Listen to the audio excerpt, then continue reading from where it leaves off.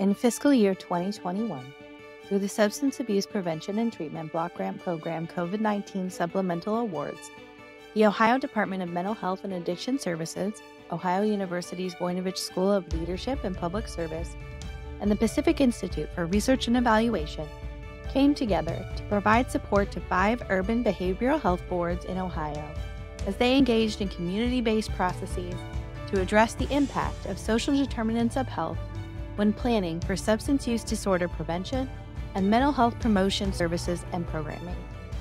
This Community Collective Impact Model for Change 2.0, addressing social determinants of health in minority and underserved communities, was unique because the urban behavioral health boards received phased funding.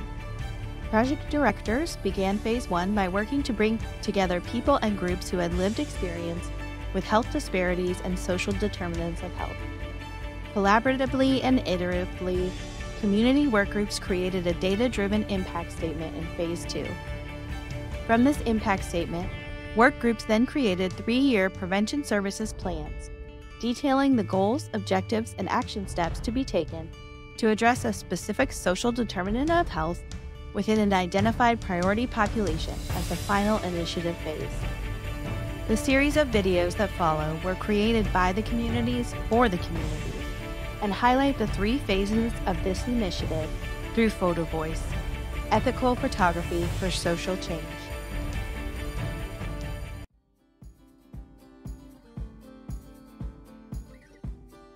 Mahoning County, SDoH Grant Impact Statement. As we address social determinants of health, Mahoning County recognizes the need in underserved communities to reduce stigmas surrounding availability and access to healthcare services, including mental health services, by providing resource fairs, trainings, and an anti-stigma campaign initiative. Take that step. We will help individuals in our underserved populations understand that resources are available and accessible, enhancing the upstream social environments in healthcare, education, and social services.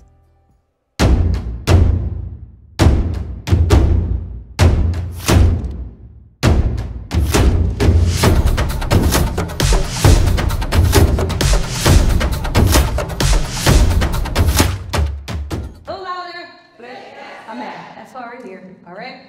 We will help individuals in our underserved populations understand that resources are available. I am the Community Engagement and Outreach Coordinator for the Mahoning County Mental Health and Recovery Board. That is my title. I love doing this work because I just want to help people. We do this day in, day out, and you do it, right? To just help people and impact change. I'm a project director and goalie status of Office of Authority Health for Youngstown City Health District. She is the other project director for this grant. What happens is, like, when we are out at, we do a lot of resource fairs, community events to make sure that people understand what help is available. And so everywhere we've gone, every event that we've participated in, people come up to us and say, either I didn't know this was available, or they'll say, I really need this help. Thank you, for sharing these resources with us. Or we'll have to, make sure they know, okay, I know that there's help available, but you have to take that step, to access those resources. This is our work group, okay? So we have Joseph Oka, Elizabeth, Jamil, they're from Youngstown City Health District. And I have to work with my partner, Mr. Bernie Conser, the Community Initiative to Reduce Violence. Okay, this is our work group for our grant, and we've been working hard. So, like, everywhere we went, and that's how we developed our prevention services plan. That's how we developed, the Take That Step campaign, because our whole messaging is to the people that in our communities that we serve, and the individuals in the community, and it expands. It doesn't mean, I know our grant targeted underserved and minority populations, but at the same time, everybody can benefit taking that step. Everybody in whatever capacity you need help, it spans across all, racial backgrounds, cultural, financial backgrounds. Doesn't matter. If people need help, they need help.